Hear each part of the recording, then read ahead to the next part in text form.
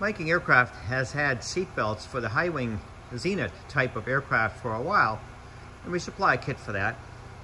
Now, the low wings are a little bit more challenging because there's nothing really to attach to. Some of the other style of airplanes that have shoulder harnesses run long cables to the back of the airplane, and this is done during the build of the airplane. But what if your airplane's already built, or if you just want a nice easy solution to add to the airplane as you're building it? Well, here today we're testing. We got our old Clark.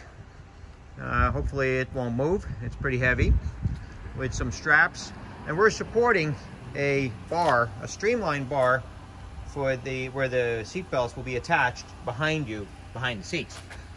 As you can see, the streamlined 4130 steel tube is in reverse because we're not looking for aerodynamics. We're looking for a nice area for the belts to wrap around without any chafing or deterioration or sharp edges. Now, we have simulated here. We've already pulled 76 pounds on it to bring it off the ground and take some tension out. But we now have a scale set up here, and we have our belts. This will be the pilot, this will then be the co-pilot, and that'll be the attachment in the back. And clearly this aluminum bar is not going to give. The weak link, and the reason we're testing it, is the bar that goes across the airplane where the canopy bow is attached. And we don't want it to be too heavy and not too light duty, so we're just going to test it and see how many pounds it holds before something starts to buckle.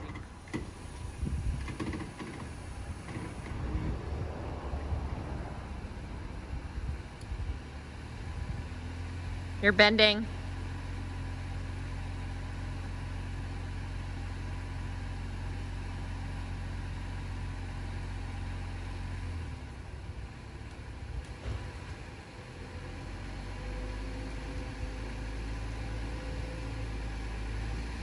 Oh. There it goes. Okay, so kind of broke here. But let's take a look. 1,671. And you can see the bar here. It never broke or anything. It just... Well, so what we got to keep in mind here is that this now, of course, bent because it tipped over. When it's attached to the side of the fuselage, you can't really rely on the fuselage to not pull in, because it will, but it will help a little bit. But what it will do, because of the longerons, it will keep the bar from twisting like this, because we're going to have 1/8-inch flat plates here that lay on it. And if this cannot twist like this is what happened now. We got 1,600 pounds out of it, no failure, and it was actually because the thing was flipped over, not because anything broke.